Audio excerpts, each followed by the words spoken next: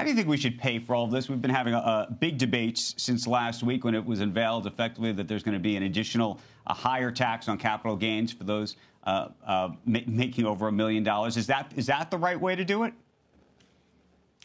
Well, so first of all, we've got to agree on the scope of what's going to be included in the bill and figure out the cost. They're pretty far apart. I mean, it's $1.6 trillion difference between what the Republicans have proposed and what the Democrats have proposed. So we need to right-size the proposal and define infrastructure, figure out what that cost is, and then come up with the pay-fors. And that's really the main sticking point. I mean, we've reached a tremendous amount of agreement between Democrats and Republicans on the first several parts of the issue, but how we're going to pay for it is still the one that's going to require quite a bit of back and forth in the House and the Senate over the next weeks and potentially months. Let me throw another monkey wrench into the pay-fors. The SALT tax. We've heard from people like Senator Schumer and others who effectively say when it comes to all of these things, they desperately want to fix the SALT tax issue and reverse it back to what it used to be. Do you think that's in the cards or not really? You know, I think, it's hard to tell exactly what's going to come out of this Congress. I think the first thing we have to figure out is how much we're going to spend and where the money's going to come from. We can't start figuring out what taxes we're going to raise before we figure out what money we actually need to spend to rebuild infrastructure, which I think most people would agree we've got to try to address. But you're going to find great differences between Democrats and Republicans. First of all, on how big it should be, but even more disagreement probably on how we're going to come up with the money. In terms of the total number, if you're a betting man on infrastructure, to the extent we get there, what do you think the number actually lands at? What does it look like? Well, it would be just a guess and just my, I'm not speaking for the whole group, but I think the Republicans are at $600 billion and the Democrats are at $2.3 trillion. I think if you broadly define infrastructure, you get somewhere between, 900 billion to maybe 1.1 trillion. So somewhere in there, maybe about half the size of the package.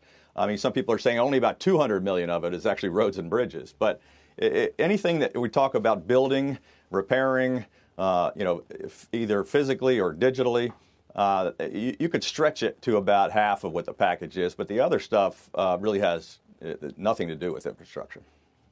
But let me ask you, because we keep going back to the pay-fors, do you believe that the Biden administration's tax plan is simply about pay-fors, meaning paying for the new infrastructure plan, for example, or is it about bringing in even more revenue than that to try to deal with our previous debts and other things? So are we going to be having, this costs this and this costs that, therefore we need to make up that money, or do you think it's actually a very different discussion that also includes inequality and trying to, frankly, I think there's some people out there who are watching us this morning who think that part of the tax policy is to actually literally bring down the top.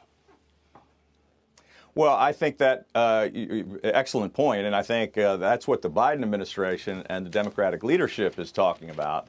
It's not what the Republicans and or these bipartisan kind of centrist Democrats. We had, Joe Manchin was with us Thursday and Friday of last week. There are about 10 Democrats and 10 Republican senators who work together. They call themselves the G20. I'm the chairman of No Labels. We have the Problem Solvers Caucus. It's 58 House members, 29 Democrats. None of them are talking about that. What they're talking about is just focused on actual infrastructure and how we find a way to find that common ground to pay for it. But there's no question that Chuck Schumer and Nancy Pelosi and the Biden administration has a completely different perspective, and that's where all of the talk's going to be. But one of the things that we talked a lot about.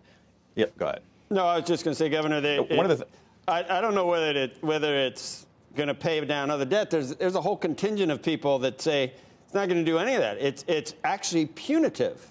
And it's not about redistribution where you take it away from one person to do some good stuff for another person. It's just simply, and I'm talking about a piece by Lawrence Lindsay, an opinion piece, obviously, in the Journal today. He wants to raise the rate on capital gains so high that everyone would be worse off, and it's really just done to punish the people that have done well, and it's going to actually lose revenue overall. Do you agree with that? I do agree with that, and I think that's one of the main reasons why we should separate out all of this other family infrastructure they're talking about, and all these massive tax hikes on the rich and on corporations, and set that aside for a later debate while we focus on infrastructure, which is something that Republicans and Democrats do agree on, and where we can find common ground and get it done. The other thing is there's trillions of dollars of private sector capital willing to invest in infrastructure. So it's not just about taxing folks. In our state of Maryland, we're building the largest P3 transit system in North America and the largest P3 highway system in the world, with private sector dollars invested. So, it's not all about, just taxing folks, raising the capital gains tax and taxing the rich. But, our state of Maryland made that mistake before I became governor. We taxed everybody at a higher rate, and they all stopped paying taxes in Maryland. Some of them moved out of the state. Shepard Smith here. Thanks for watching CNBC on YouTube.